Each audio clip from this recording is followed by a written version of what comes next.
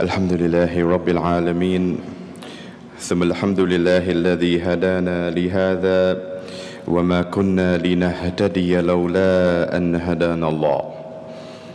الحمد لله نحمده ونستعينه ونستغفره ونؤمن به ونتوكل عليه ونستنصره ونستهديه ونعوذ بالله تعالى من شرور أنفسنا ومن سيئات أعمالنا من يهده الله فهو المهتدي ومن يضلل فلن تجد له وليا مرشدا وأشهد أن لا إله إلا الله وحده لا شريك له له الملك وله الحمد يحيي ويميت ويميت ويحيي وهو حي لا يموت بيده الخير وهو على كل شيء قدير وأشهد أن سيدنا ونبينا وقائدنا وإمامنا محمدا عبد الله ورسوله أرسله الله تعالى رحمة للعالمين على فترة من الرسل وقلة من العلم فأدى الأمانة وبلغ الرسالة ونصح الأمة فجزاه الله خير ما جزى نبيا عن أمته. أوصيكم يا عباد الله وإياي بتقوى الله وتزودوا فإن خير الزاد التقوى واتقون يا أولي الألباب. يقول الله سبحانه وتعالى بعد أعوذ بالله من الشيطان الرجيم يا أيها الذين آمنوا اتقوا الله حق تقاته ولا تموتن إلا وأنتم مسلمون. ويقول الله عز وجل ومن يتق الله يجعل له مخرجا ويرزقه من حيث لا يحتسب. ويقول سبحانه وتعالى شهر رمضان الذي أنزل فيه القرآن هدى للناس وبينات من الهدى والفرقان. ويقول لن تنالوا البر حتى تنفقوا مما تحبون. أما بعد. All praises are due to Allah subhanahu wa ta'ala. We praise Him and we glorify Him on this blessed day of Jumu'ah. We pray Allah subhanahu wa ta'ala will guide us and keep us on the straight path and fill our hearts with Iman in this blessed month of Ramadan and help us to continue to be close to Him, to worship Him in a way which is pleasing and acceptable to Him. Today it's the third Jumu'ah for this month of Ramadan. And next week most probably would be the farewell Jumu'ah, the final Jumu'ah for this month of Ramadan, because the following Friday is expected to be Eid. So the third Jumu'ah already in this month. It is going by so quickly. And this is an occasion, a time for us to take stock of ourselves in this month of Ramadan. Where have we reached so far? The month came, and before this month came upon us, there were many things we wanted to do. And so at this time of the month, the first half of the month has gone by. We are now in the second half of the month. An important question: what have we achieved so far? To take stock so that we can push ourselves a bit more in the few days that remain in this last half of the month. Because just as how the first half went by so quickly, the second half will go by just as quickly. A time to take stock. Sayyidina Umar used to remind himself and others, hasibu qablan tuhasabu. Evaluate yourself, look at yourself, examine yourself. Yes, do muhasaba on yourself before that day comes when you will be evaluated and judged, the day of judgment. So a time for us to do that on this blessed day of Jumu'ah.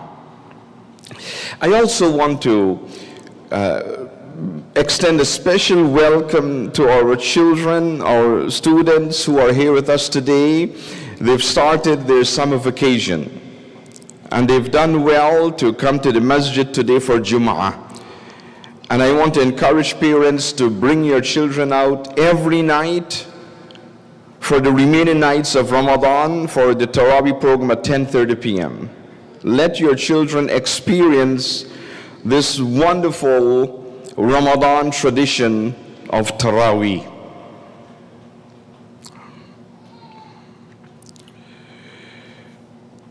This midpoint of the month, it's also a time to remember some important events that took place in our history. We mentioned last week two great individuals that are remembered at the beginning of the month. Sayyidah Fatima Zahra, her passing on the 3rd of Ramadan. Sayyidah Khadija al-Kubra, her passing on the 10th of Ramadan. And the 15th of Ramadan, it's also an important occasion. The passing of, well, first of all, the coming into the world, the birth of Sayyidina Imam Hassan, radiallahu anhu alayhi salam, the blessed grandson of the Prophet sallallahu alayhi wasallam.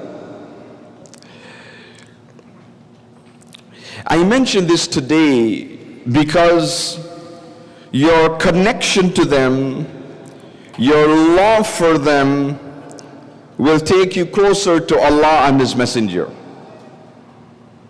This is an important concept that you need to understand. Your love for these great personalities in Islam is a way for you to get closer to Allah subhanahu wa ta'ala and to the Prophet sallallahu alayhi wasallam. And the Prophet himself alayhi salatu wasalam taught the Muslims this when he mentioned in many authentic hadith about his sahabas and especially the Ahlul Bayt. Says, whoever loves Fatima loves me, whoever hates Fatima hates me, referring to his daughter, Sayyidah Fatima Zahra, to show the connection with them and its benefit. This is an important concept for us to understand. Allah subhanahu wa ta'ala, and He does nothing without a plan.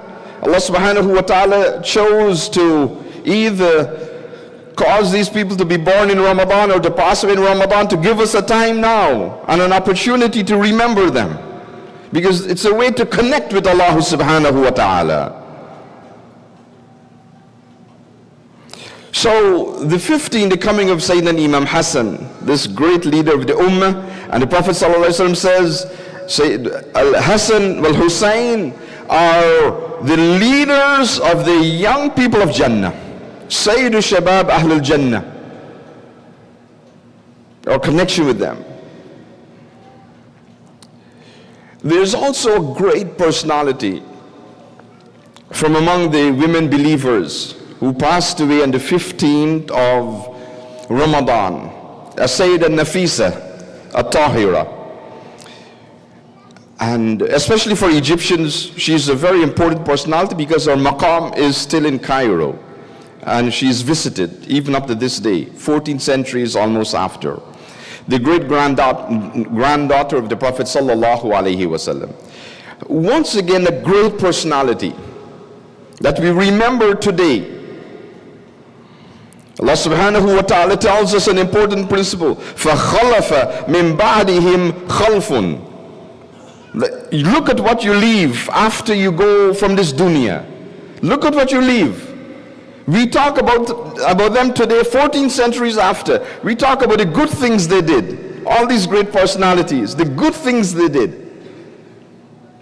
So what do you want to leave?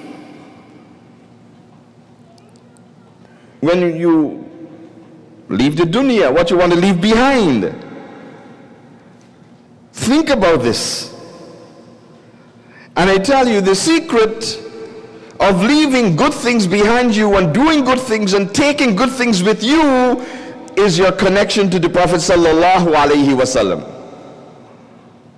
Your connection to the Prophet sallallahu alaihi wasallam. Try to put in your heart today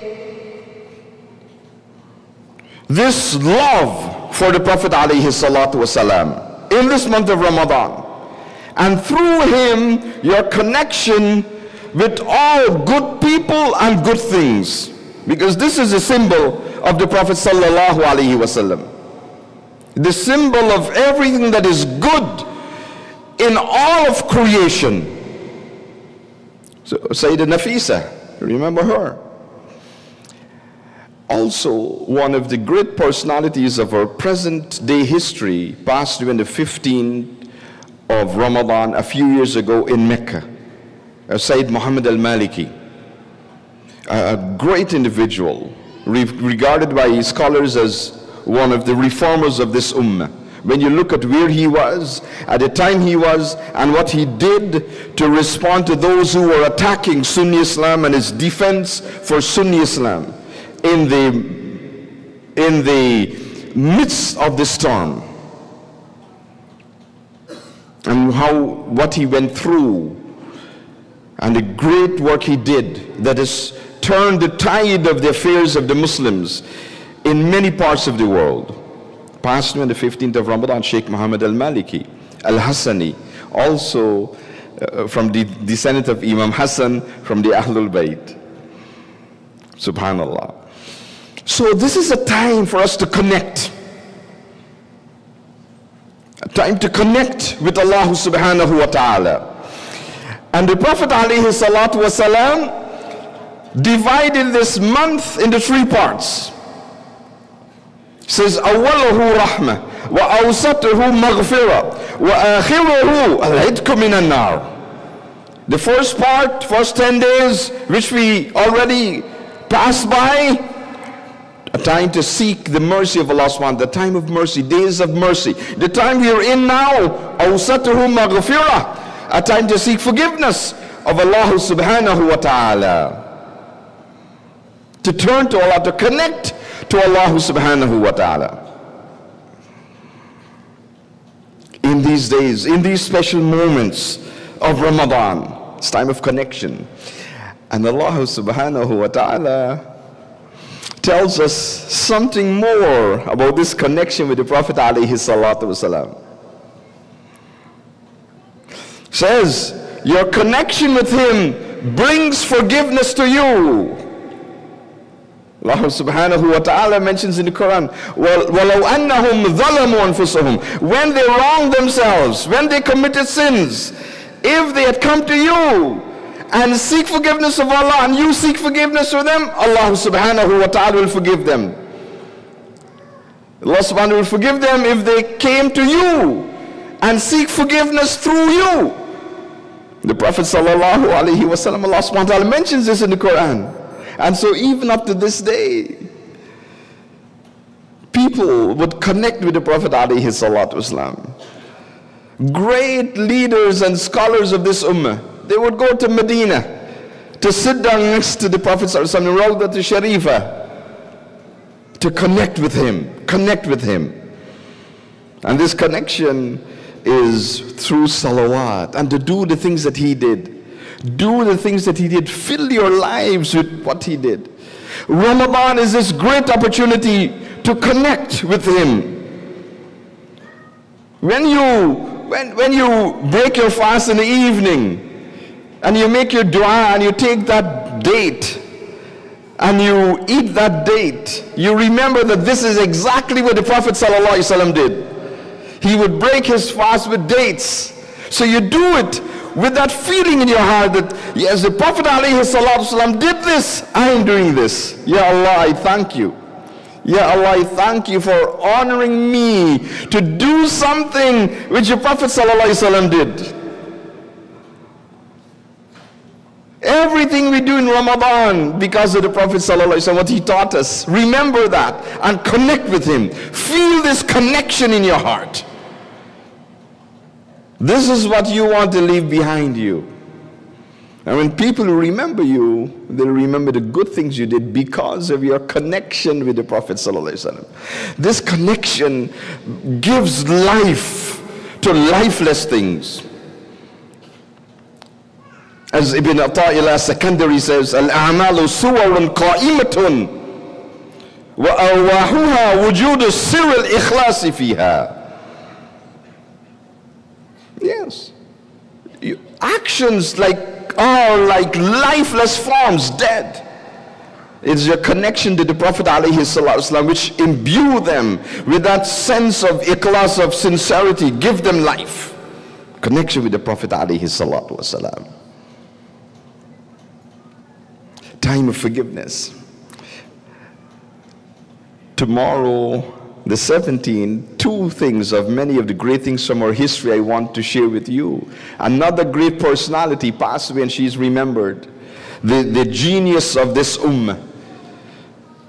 Sayyidah Aisha bint Siddiq radiyallahu anhu. This great genius among the Sahabas, with brilliance and intelligence beyond imagination.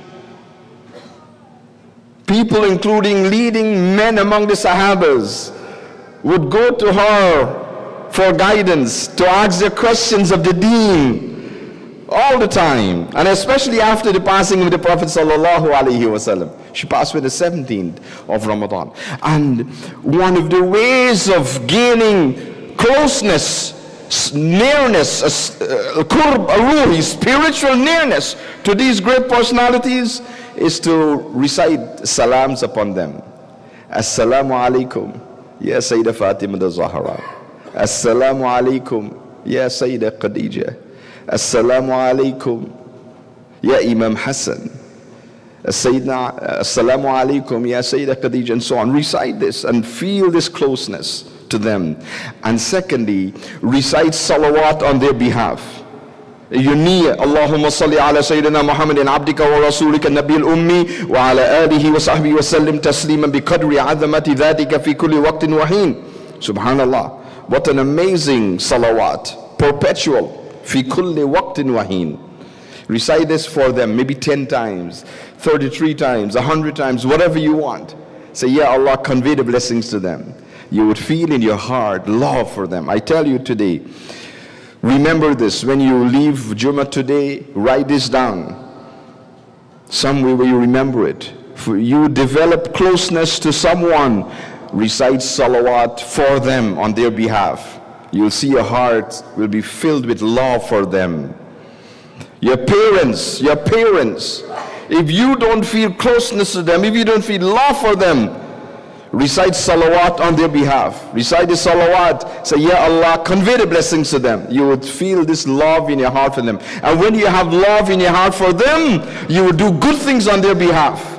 You will give sadaqah and charity on their behalf. You will make dua for them. And Allah subhanahu wa ta'ala elevate you through your parents. Yes, one of the doors of opening in your life, in the dunya and in the akhirah, is your relationship with your parents. Remember this. Time of forgiveness. And the next important great event which took place on the 17th of Ramadan, tomorrow is the occasion, is Ghazwatul Badr. Yawmul Furqan. Yawmul Furqan. Yawmal Taqal Jama'an. Allah subhanahu wa ta'ala tells us this is the day of criterion, the change, the tide, turn the tides of the affairs of the Muslims. The night before Badr, a night like tonight. I want you to remember this. So hopefully you have this feeling in your heart. You will spend tonight, a week with Allah subhanahu wa ta'ala. The Prophet alayhi salatu wasalam is at Badr. They'd gone there. It was in the midst of the summer in Arabia. Very hot. They're fasting. So the Sahabas with the Prophet ﷺ, they go there, they have their tents at Badr. That night before the next day is the battle. And the Quraysh are already there. And how did the Quraysh leave Mecca? Bataran wa ri'a'an nas, Allah subhanahu wa ta'ala tells us. With arrogance and pride. They're so powerful. They put together the hugest, the largest army they can get. And they said, we will finish them off today. We're leaving Mecca. Going to Medina, finish them off. That's how they are. Subhanallah. The Prophet ﷺ is in his tent. He's praying to Allah. This is the night before Badr. He's praying to Allah subhanahu wa ta'ala. He's crying. Ya Hayyu Ya Qayyum, Ya Hayyu Ya Qayyum, Ya Hayyu Ya Qayyum. The Prophet ﷺ is reciting this. And he's making dua to Allah. Ya Allah, you're the only one who can grant this victory. Ya Allah, look at the unbelievers, how they're behaving towards us, towards your deen. Ya Allah, we depend on you. Ya Allah, you're the only one who can protect us from them. Ya Allah, if you don't give us victory today, if you don't give us victory, what would happen to your deen? Who will worship you? The Prophet ﷺ is crying, turning to Allah, begging for mercy. Ya Hayyu Ya Qayyum, Ya Hayyu Ya Qayyum, bi rahmatika nastaghith. Words that you should recite all the time. He's crying. Until finally Sayyidina Abu Bakr Siddiq came, says, Kafa ya Rasulullah. Enough, ya O Messenger of Allah. Allah has heard you. Sayyidina Abu Bakr Siddiq, he saw the Prophet crying so much. Says, enough, ya Rasulullah, kafa. Allah has heard you.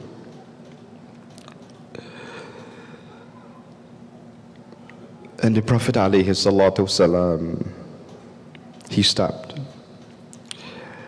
And after a few moments, he turned around to Abu Bakr. Sayyidina Abu Bakr, he said, Ya Abu Bakr, I saw angels, an army of angels coming in the sky to join us.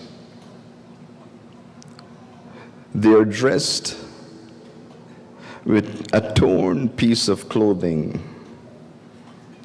similar to how you were when you came to the Messenger of Allah to give everything you have for Allah and His Messenger. When the Prophet ﷺ had made that appeal to the Muslims, the Sahabas, to support this army that's going out now. Sayyidina Abu Bakr, Sayyidina Umar came, and he wanted to compete with Sayyidina Abu Bakr to do better than him. And the Prophet asked him, Ya Umar, what did you bring for Allah and His Messenger, and what did you leave for your family? Sayyidina Umar ibn Khattab said, Ya Rasulullah, I divided everything I own into half, and I brought half of it for Allah and His Messenger, and I left the other half for my family. Half of everything he owned. Imagine it, half of your wealth to give. And then Sayyidina Abu Bakr came. The Prophet asked him, Ya Abu Bakr, what did you bring for Allah and His Messenger? What did you leave for your family? He said, Ya Rasulullah, I brought everything I own for Allah and His Messenger. I brought everything I own to give to Allah and His Messenger. The Prophet said, Ya Abu Bakr, what did you leave for your family? Sayyidina Abu Bakr said, Ya Rasulullah, I left Allah and His Messenger for my family.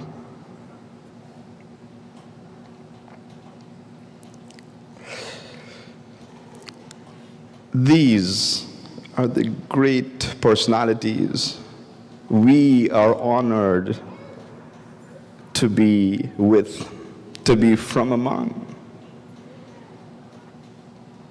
Think about this honor that Allah has bestowed upon you, that you can be part of this ummah, the ummah of Rasulullah sallallahu alaihi wasallam, the ummah of Abu Bakr, Umar, Uthman, Ali, the ummah of the great Ahlul Bayt. What a great honor Allah subhanahu wa ta'ala has bestowed upon us. Let us strive to live up to that honor that Allah has given to us. And may Allah subhanahu wa ta'ala bless us to do that. Ameen, ameen, ameen. أقول قولي هذا وأستغفر الله لي ولكم ولسائر المسلمين فاستغفروه إنه هو الغفور الرحيم. الحمد لله رب العالمين والصلاة والسلام على سيدنا محمد وعلى آله وأصحابه أجمعين وأشهد أن لا إله إلا الله وحده لا شريك له وأشهد أن سيدنا محمدا عبد الله ورسوله أما بعد. On this blessed day of Jumu'ah, we turn to Allah subhanahu wa ta'ala in dua, to pray to Allah subhanahu wa ta'ala to bless us, to bless our children especially, to keep them on the straight path. May Allah subhanahu wa ta'ala bless our spouses. May Allah subhanahu wa ta'ala bless our parents, grant them long life and life of Iman and Islam, and help them to be the best Muslims. Let the best of their actions be the last of their actions before they leave this dunya. For those of our parents that have passed away, we pray to Allah subhanahu wa ta'ala to have mercy on them, to forgive them, to bless them with Jannah, to save them from the punishment of the grave, to save them from the punishment of the Akhirah, to save them from the punishment of Jahannam, and bless them with Jannatul Firdaus. We pray Allah subhanahu wa ta'ala keep all of us present here today in this masjid united in the dunya on Iman and ihsan. May Allah subhanahu wa ta'ala keep us safe and protect us from the trials and tribulations of the dunya, from the temptations of shaitan. May Allah subhanahu wa ta'ala keep us on the straight path of Islam and let us die on Islam. And may Allah subhanahu wa ta'ala bless us to be with the Prophet sallallahu alaihi wasallam on the day of judgment, to drink from his noble hands from the Hawd al-Sharif on the day of judgment. May Allah subhanahu wa ta'ala bless all of us to be in Jannatul Firdaus with the Prophet sallallahu alaihi wasallam, with the Ahlul Bayt, with the Sahabas, with the awliya. آمين آمين آمين. يقول الله سبحانه وتعالى في شأن الحبيب بعد أعوذ بالله من الشيطان الرجيم إن الله وملائكته يصلون على النبي يا أيها الذين آمنوا صلوا عليه وسلموا تسليما اللهم صل على سيدنا محمد وعلى آل سيدنا محمد كما صليت على سيدنا إبراهيم وعلى آل سيدنا إبراهيم إنك حميد مجيد اللهم بارك على سيدنا محمد وعلى آل سيدنا محمد كما باركت على سيدنا إبراهيم وعلى آل سيدنا إبراهيم في العالمين إنك حميد مجيد وارض اللهم عن ساداتنا أبي بكر وعمر وعثمان وعلي وعن الصحابة أجمعين وعن التابعين وتابعيهم بإحسان إلى يوم الدين ربنا آتنا في الدنيا حسنة وفي الآخرة حسنة وقنا عذاب النار وادخلنا الجنة مع الأبرار يا عزيز يا غفار يا رب العالمين إن الله يأمر بالعدل والإحسان وإيتاء ذي القربى وينهى عن الفحشاء والمنكر والبغي يعظكم لعلكم تذكرون وأقم الصلاة إن الصلاة تنهى عن الفحشاء والمنكر ولذكر الله أكبر والله يعلم ما تصنعون